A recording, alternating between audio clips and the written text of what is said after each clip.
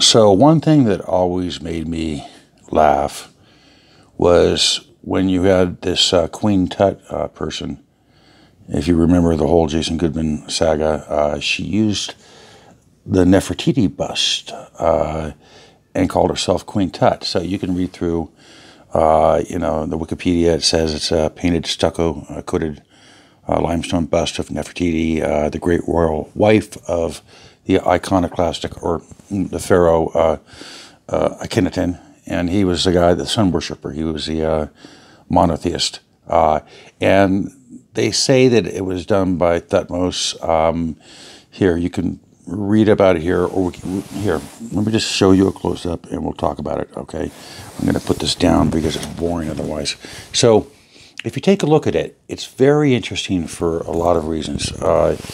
It doesn't fit with most of the idealized work that we see with other pharaonic images.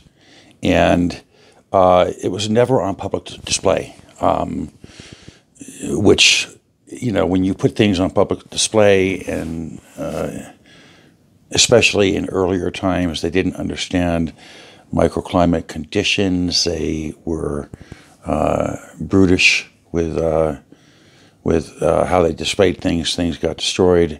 You saw a lot of that in, even the most sophisticated areas of the world, in Britain, for instance, and with Schliemann, with Troy, so much was destroyed. And so, you've got this sun-worshipping pharaoh who's an absolute renegade, and Akhenaten was, pretty wild. He's trying to radically overhaul the polytheist Egyptian religion. And so part of what he did was he was rather like Lorenzo the Magnificent of the Medici family. He would be supporting innovative artistic work, and that was called the Amarna style, because that was the period. And you have to understand, this guy was just a very singular personality. You had these ultra-conservative predecessors that were very ritualized, and then Akhenaten comes along and he says, let's include naturalism, let's forget the stylized exaggerations, and it's beautiful. You just don't see that often in the ancient world. And as realism in art continues to metastasize, social importance continues to decrease. You see that with a lot of royalty and nobility art, kings, princes, nobles, and other superior folk. Didn't want to be shown as they really were, but something greater than the peasant. And there were exceptions to the rule. The Roman Republic, where senators would have warts and all. It was called virism. It was absolute fidelity to the visage. But getting back to Nefertiti, the Egyptians had a very iconic, a very canon-based arena of portraiture that was partially based upon their belief in the concept of the afterlife. And you see that within their stelae and within their hieroglyphs. Their artwork always represented their belief in the eternal post-mortem existence.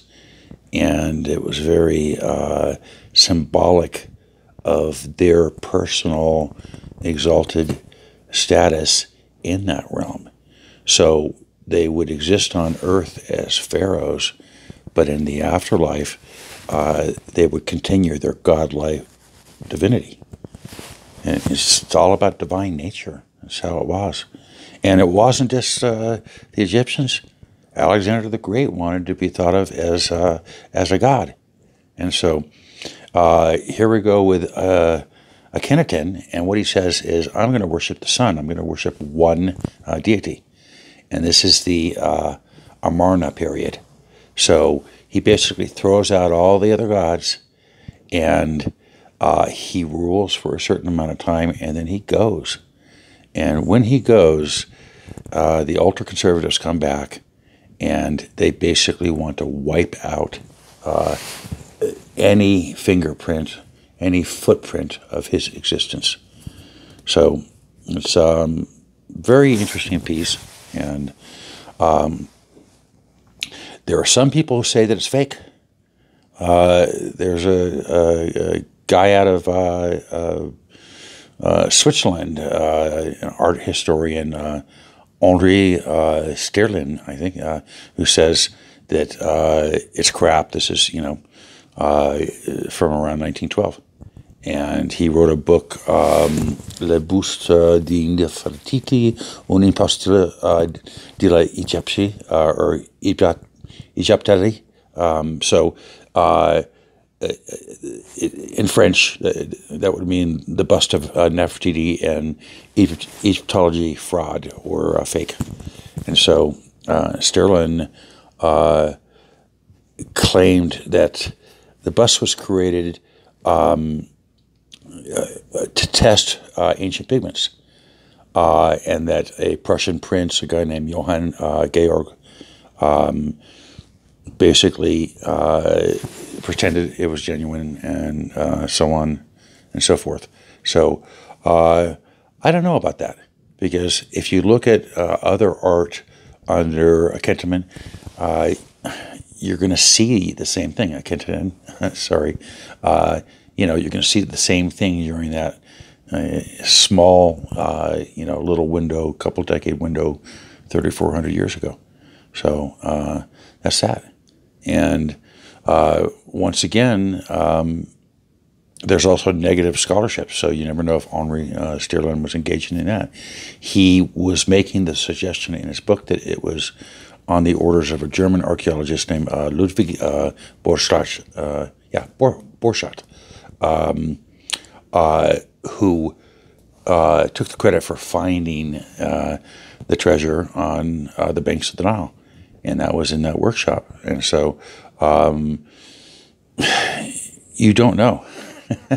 You simply don't know. They were saying the same thing about Salvator Mundi. They're saying it's not a Da Vinci, and they had some arguments that weren't making a lot of sense. They were saying that, well, the globus, the orb, had to be crystal, without realizing that Da Vinci was coding up that the orb in Jesus' hand was glass, and that in itself was a signal that we talked about. So it's interesting to see the arguments that go on. And if you remember that bust, what Sterlin was saying was, it was part of the Art Nouveau revolution, that the shoulders had been cut vertically on Nefertiti, so it should have been done horizontally, but because it was done vertically, it accentuated her facial features in a manner that resembled the Art Nouveau style. So Art Nouveau was a style that came along before Art Deco. I remember I used to have some Nouveau pieces. You'd see a lot of floral things in them, and then Art Deco, you had zigzag and streamline and all that. So that's that. But at any rate, it's just very interesting. And I'll show you what the bust originally looked like.